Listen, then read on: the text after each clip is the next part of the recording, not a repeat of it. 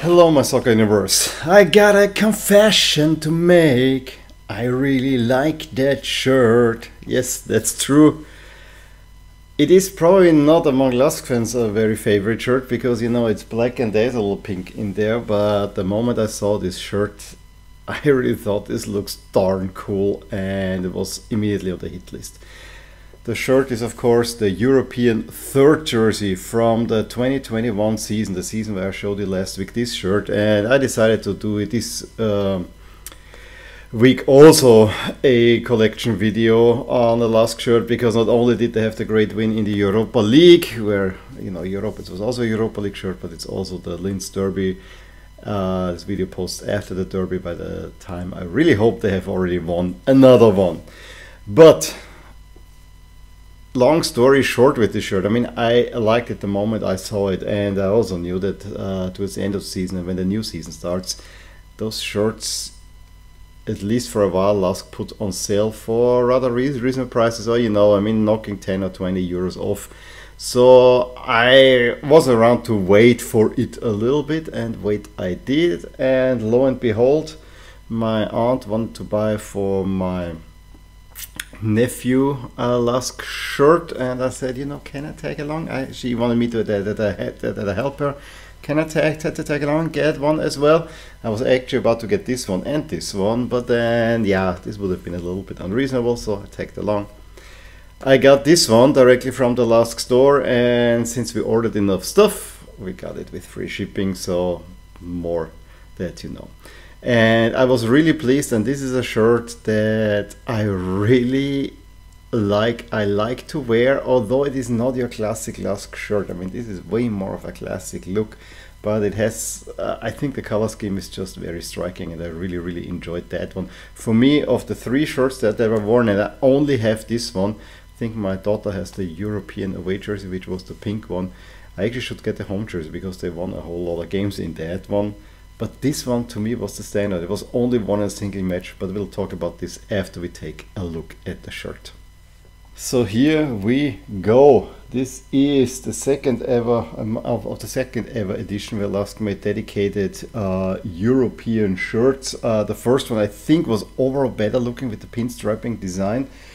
This one followed the line, with the seams like the Kappa 2002 or Kappa 2000, where you had the seams here a little bit on the outside to create kind of a modern look. The collar is very much, a little bit fold over, is very much like this one, the Kappa 2002 style.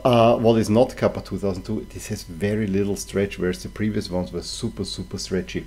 You got also knew that we had the BWT logos here on the sleeves, and this time around they were actually in black and white, which I really like. The only branding that came in, and you see it here, BWT.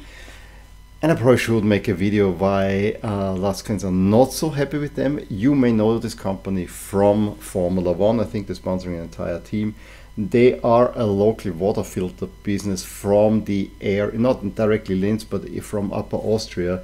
So in that makes a whole lot of sense to have them sponsored. Their branding is of course gray, the really pink, and then more like a lighter pink color, which they actually reversed here to make here the stronger pink color the center of the design.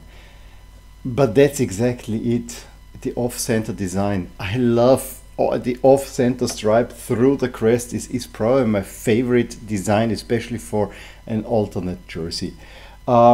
Overall, the aesthetic, especially for the away jersey, I haven't shown you yet, but you can see it in the the third shirt, I should better say, you can see it in an unpacking video, was that this was all black and white, and that's why the Upper Austria crest is actually also only in black and white, which I have to say, yes, there's a whole lot of black and white, but there's also a little bit pink going in here. I think going full color would have made for a better look overall. Now, have to answer the elephant in the room. I have done it before. Why two sponsors when in Europe there's only one sponsor allowed? Yes, again, LASK decided in 2019 we are self-producing the jerseys. We had our own brand, Forza LASK, but for money's sake we make one of our sponsors, our main supplier, and they have been the supplier. They're not really creating the shirt, but they are the nominal supplier for the team ever since. But yeah, the design, it is simple, but it's effective. I really like the triple stripe, and I have to say this dark pink on a black background looks really good. I even don't mind, because the last crest back then still had the red L and the red and white from the upper Austrian flag. Maybe it would have looked better if this was red and some white. I would think this would look better. But I have to say, overall, this with the pink looks really, really good. It is a blank. It only says LASK on the back, but I prefer it this way. I probably should have gotten a number on the back of it. I saved a little bit. I should have gotten the Europa League sleeve patch here as well, because that would have made the shirt stand out a little bit more. The sleeve patch I still could get.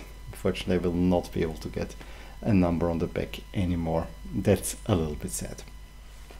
This shirt definitely falls under the category that I like it purely based on the design, because it was not a successful shirt. It was only worn once in a Europa League campaign where LASK got 10 points and still got eliminated thanks to the head-to-head against Antwerp. This was worn only in the first match against Spurs away, where they lost 3-0, having for a few minutes a good showing, but Spurs were just better on the night and they were the better team. Fortunately, they lost at Antwerp the next game, which put LASK on the back foot in the group, and despite beating Antwerp away from home, you lose at home, you lose the head-to-head, and then even 3-3 at home against Spurs was just not enough. But it is, I think it stands by itself despite not being successful. It's also a shirt that actually got the whole pink mania rolling, in the sense that LASK actually wanted to wear the pink shirt at Spurs, but UEFA said pink against white will not work, because it was kind of a lightish pink. You gotta go black. That's where I used that shirt, and that meant, because they had a contract that they had to wear twice the pink shirt in the Europa League in order to get the money, that's why they wore twice pink at home. And that really started the whole trouble. But I don't want to remember the shirt for that. I know this is bad. I don't even remember this shirt for the loss at Spurs during Corona times. For me, this is one of the best looking alternate LASK shirts. The black with a simple design. Again, I think if you would put the flag of Upper Austria, which would be a red and white stripe, that would probably make it an even cooler shirt. But this one looks pretty darn nice. I hope you agree with that. Give a thumbs up if you enjoyed this video, subscribe to my channel if you want to see more. Talk to you soon. Bye. Hey there, I really hope you enjoyed this video, and if you did, here are some videos and playlists that you may enjoy too. Also, please consider subscribing to my channel and hitting the little bell icon so you get notified whenever something happens in my soccer universe. And with that, have a wonderful day. Bye.